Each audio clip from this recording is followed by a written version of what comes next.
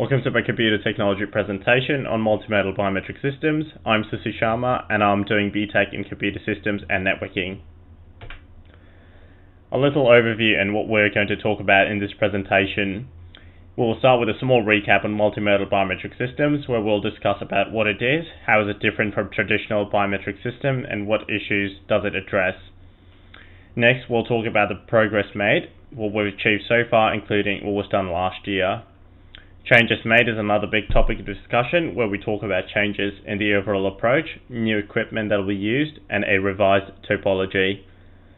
The next heading, Processing for Authentication, Enrollment and Verification, provides a high-level description of how I plan on making this project work.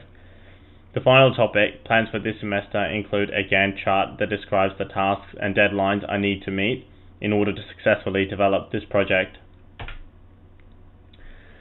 What is a multimodal biometric system? A multimodal biometric system is an authentication system that utilizes more than one biometric trait, physical or behavioral, to authenticate a user. How does it differ from unimodal or traditional biometric system? The traditional biometric system only utilizes one biometric trait and is usually subject to more than one kind of issue, which we'll talk about next. Problems with unimodal biometric system and how multimodal biometric systems address the limitation of unimodal biometric systems include, as per the paper Multimodal Biometric System by Prasad and Subarayudu, unimodal biometric system has, open quote, inherent problems such as noisy sensor data, non-universality of a biometric trait, restricted degrees of freedom, and unaccepted error rates, close quote. Therefore, adding biometric traits can address the issue of a unimodal biometric system by providing multiple evidences to prove the legitimacy of the user accessing the system. Providing multiple pieces of evidences can be useful in consolidating security attributes such as non-repudiation, as the legitimacy of the evidences supplied cannot be falsified. This ensures accuracy of identification and dramatically increases the difficulty in spoofing the system with an addition of every new biometric trait. It also offers the users to identify themselves using more than one biometric trait.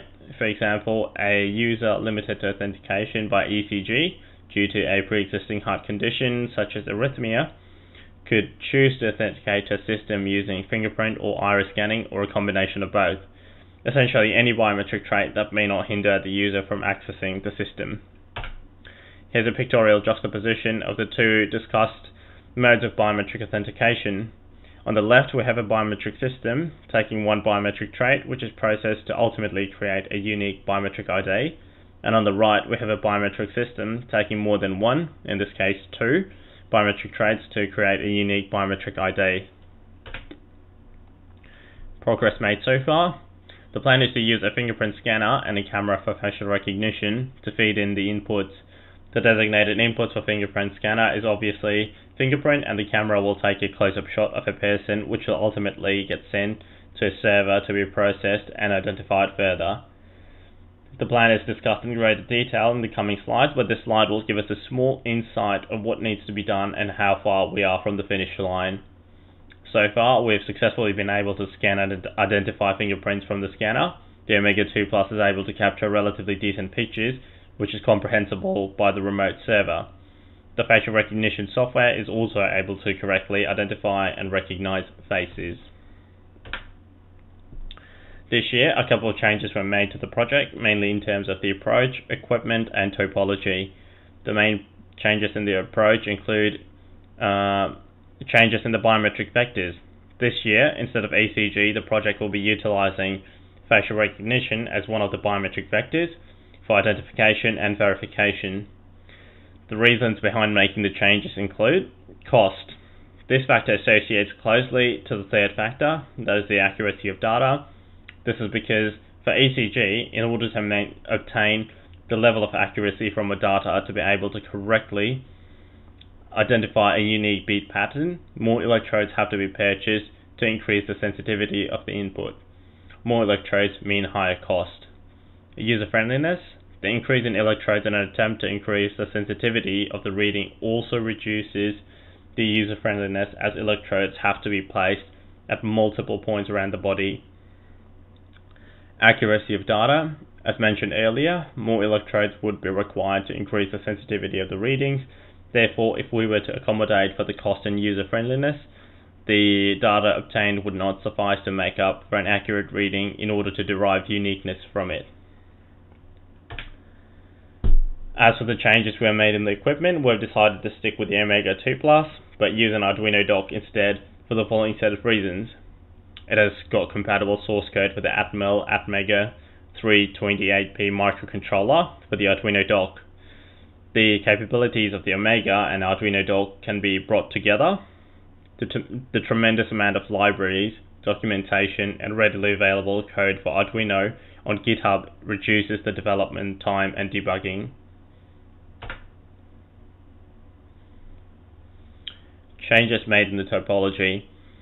The plan is to use an Ubuntu virtual machine on my PC as a server, combined with the OpenWRT on the Omega 2 Plus, which is an embedded operating system based on Linux. The fingerprint authentication is done locally on the Omega 2 Plus and facial recognition and processing in the virtual machine. Scripting and process control can be used on both ends for a strong cohesion of Arduino code and Linux image capture commands on the Omega. The reasons behind these changes include compatibility between Linux kernels, which aids in streamlining processes between the client and the server. This also simplifies networking issues to transfer file by simply using rsync to push and pull files to and from a server. Processing remotely by harnessing Linux's power on a relatively powerful hardware might be an efficient way of processing images for facial recognition rather than conducting facial recognition locally. A personal factor behind choosing Linux also happens to be because of the ease of use and its large repository. Linux also has a large community, therefore the project can be scaled and improved upon in the future.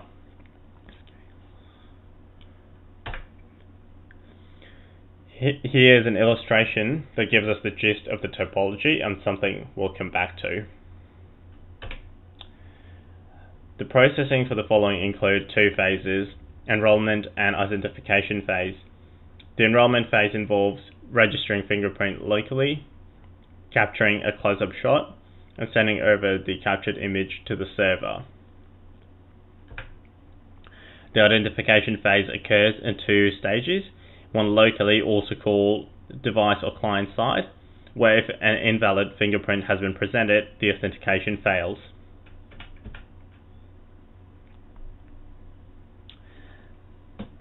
This is where the identification phase occurs, and if the identification phase fails, the client jumps to low power mode or waits for the next input.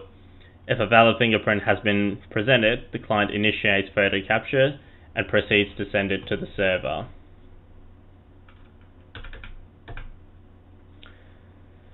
This is the identification phase 2, which occurs on the server side. It also happens after the server receives the picture or data from the client. So on the server side, once it receives the data, it determines if the data is valid or not, which in this case is a picture of a person that is to be identified with the data present on the server. Therefore, if the data is invalid, the authentication process fails and the server sends a signal to the client to advise that the verification has failed on phase 2 and to jump to low power mode. However, if the data presented is valid, the server authorizes access to the device and its services. Plans for this semester and future planning. Here's a Gantt chart detailing the events and objectives of the project for this semester. And that is the end of the presentation. Hope you enjoyed the presentation, and I shall see you on the next one. Thank you.